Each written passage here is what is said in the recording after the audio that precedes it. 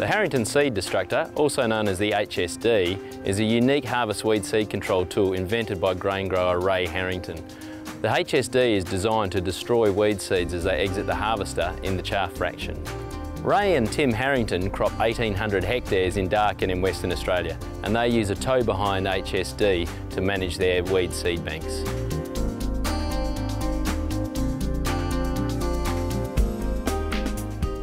So basically the HSD project for me was 16 years old. I sold my sheep. I had 12,500 sheep the day I sold them.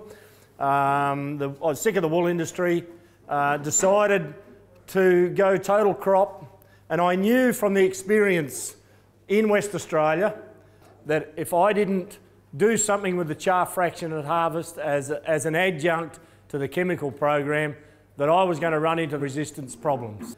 I decided the two things I wasn't going to do, one was burn, and the second thing is I wanted to return all the residue to the paddock.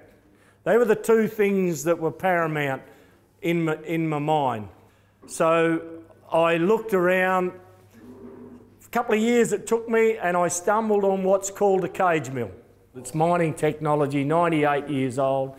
And I watched it working in the coal mining industry. There's a coal mining town just down the road. I went and watched it work. As soon as I saw this coal cascading down and into this mill and coming out, I looked at it and I said, this is it. So the cage mill became what I was going to do. Now the cage mill, it's 3 rows of bars, each row inside each other, and they rotate in opposite directions. Now this outside row of bars is doing 500 k's an hour. It's not a close grind machine, it's a whack machine. I work with Agmaster, the no-till people. We built a cage mill, driven by the tractor. It's a big unit, as you can see. I went up the wheat belt and got chaff and put through it, planted it in my wife's garden after I'd processed it, and I got no results out of it whatsoever. I had a chance crossing of paths with Dr. Stephen Powell's at a reunion of the original no-till committee. That day I had a speaking role of where I'd come from, which was a conventional farmer, to a no-till farmer, to where I was going, and where I was going was on the top of my whiteboard at home, seed set control. You've got to know the end game when you build something. The end game is seed set control. I spoke about this machine, and Dr. Powell's rang me next day and he said, have you got some product you've put through the mill? And I said, yes. I took it up to the university, and Steve Powell and Michael Walsh and I spoke, and I guess some defining moment is when Steve Powell said, I go with my gut, we're going to go with this. I was given $20,000 to take that original mill, there it is there, and get it onto the back of the header. And you wouldn't have seen the gentleman today floating around, Ron Knapp. He's made a couple of aeroplanes, so he's a reasonable mechanic because he was walking around there today.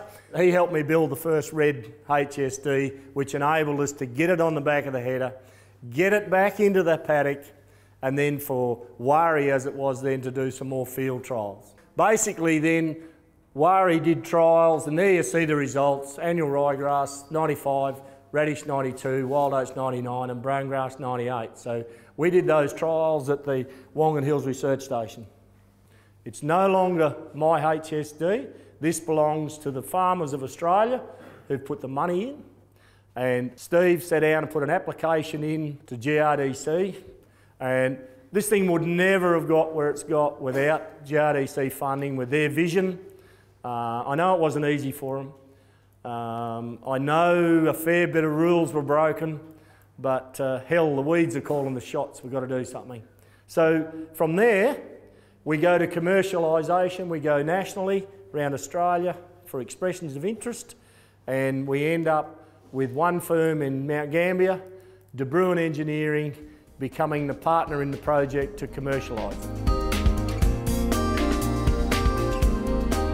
If we compare the harvest weed seed control options for differing scale, we can see by looking at the graph where the purple bar represents the Harrington Seed Destructor. As we get to a greater area, say perhaps 3,000 or 4,000 hectares of harvest, it is very comparable in cost to windrow burning.